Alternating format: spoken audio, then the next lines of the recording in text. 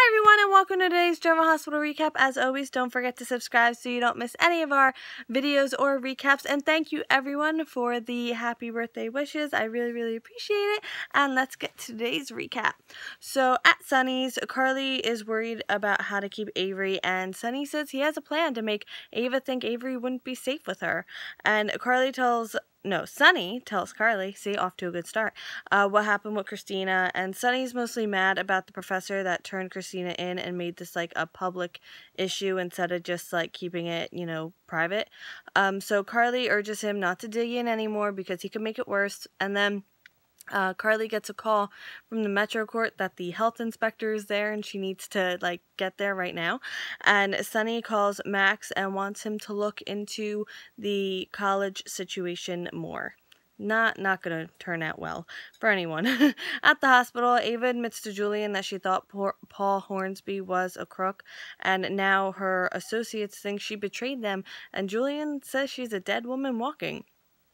So she tells Julian she had no choice, and Paul has the recording of her admitting to killing Connie, and also tells him that Paul isn't going to help her in any way or give her any protection or anything like that, and he tells her she's not going to survive on her own, which, yeah.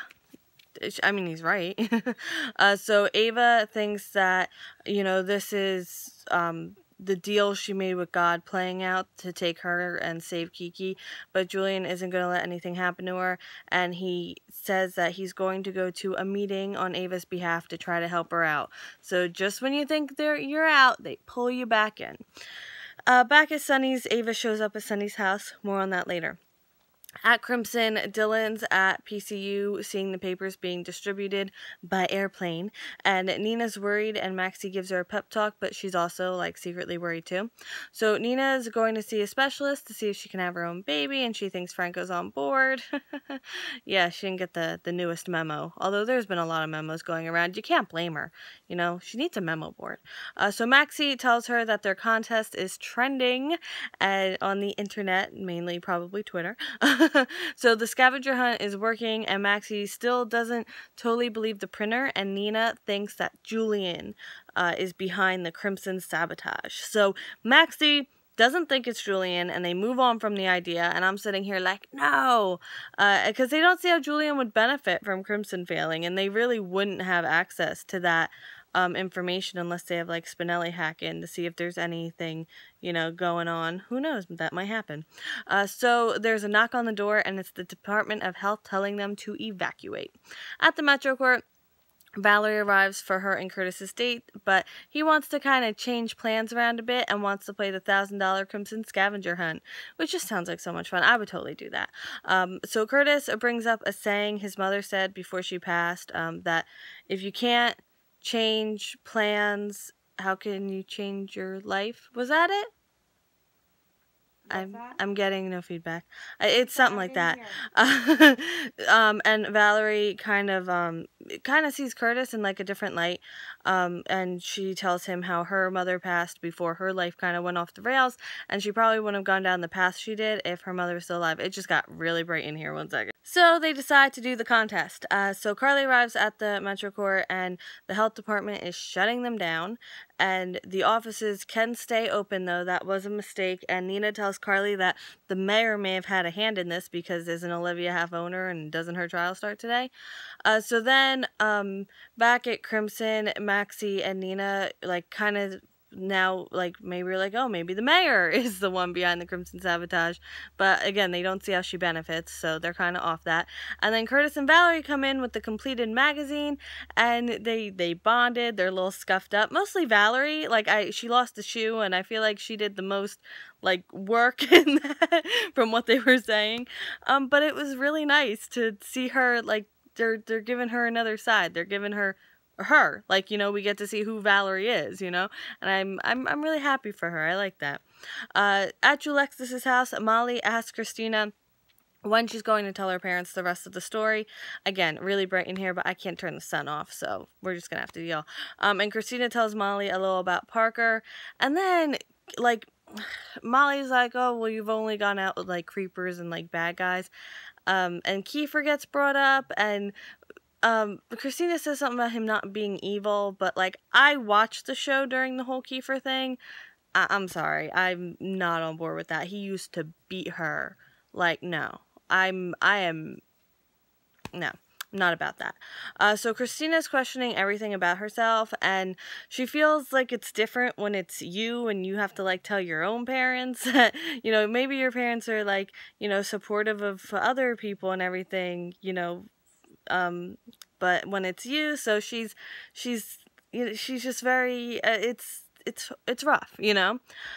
So Molly stays supportive, and she's talking about how sexuality and gender are fluid, and she brings up other sexualities that people may not have heard of, and different artists that, like, you know, don't conform, or their sexuality or gender is fluid, and, you know, it's a really great conversation. I have to say, I was very surprised. Like, it was really awesome to see that on daytime TV. I'm not gonna lie. Well, it's great to see it on any time on TV, but it made me really happy. And Molly wants Christina to talk to her about Parker, and Christina does, and, like, her face lights up, and it's nice for her, you know. At the courthouse, Alexis gives some short remarks to the reporters, and Diane is representing the city. Didn't see that coming, did we? Well, probably, because, I mean, big, you know, a big case. Diane's gonna be there. I guess we should have saw it coming. So she's saying that it's a frivolous lawsuit, and Lomax wants them to drop the lawsuit. So Diane plans to play this as a First Amendment case, and Alexis is playing it as an abuse of power case. And, where was I? And the mayor threatens that if they don't drop the case, they'll regret the day they went up against her. And Diane is not thrilled that her client just said that. And I'm like, hey, when you're fighting an abuse of power case, it's best not to, like, give more ammunition, you know? Like, don't flaunt your abusing of your power, you know? Can't. So Olivia walks off, and Alexis asks the mayor exactly what she would do if they don't drop the suit. And the mayor says she would talk with the bar association and, I don't know, bring up how Alexis has kids by different mobsters and this, that, and the other thing. And the mayor walks over to Olivia, who very clearly has her phone out like this. I can't show you because my phone is recording this. She said, you know, she's already pulled her business from the Metro Court, and the hotel's bottom line would get better if the case is dropped. And then Diane realizes Olivia is taping the conversation, and Diane tries to contest, tries to tell Alexis that it's an illegal recording, but Alexis is like, there's an exception for public officials and, like, police officers. You know, the recording, like, it's, you know, but I think in any case where they are, it's like a one party consent, and if Olivia knows she's being taped, so I don't think it should be an issue anyway. But then Diane tries to keep bringing up, like, different points, so she's obviously very upset that this whole thing has been being recorded. So Lomax insists that Olivia give her the phone, and Alexis is like, no, and, you know, Olivia's like, no, and then Lomax grabs Olivia, and, like, they fall, and they're, like, in a whole rumble, as it was said, a brawl, yeah. So during the little brawl, Diane erases the recording, and Christina and Molly tell Alexis and Olivia that they're heroes in the court of public opinion, and Diane, personally, this is how I feel, Diane shouldn't have to stoop to deleting their recordings, so she definitely feels threatened by Alexis and Olivia's case, you know, to do that, you know. And now end scene, ooh, we're already there. So Valerie and Curtis won one of the $1,000 prizes, and Nina's gonna get their money, Maxie's gonna take their picture, and she and Curtis had a lot of fun, and it was really nice to see. Julian shows up at the courthouse and tells them that there was a hitch with the issue at Crimson. Oh, he needs a memo too. Someone give him a memo.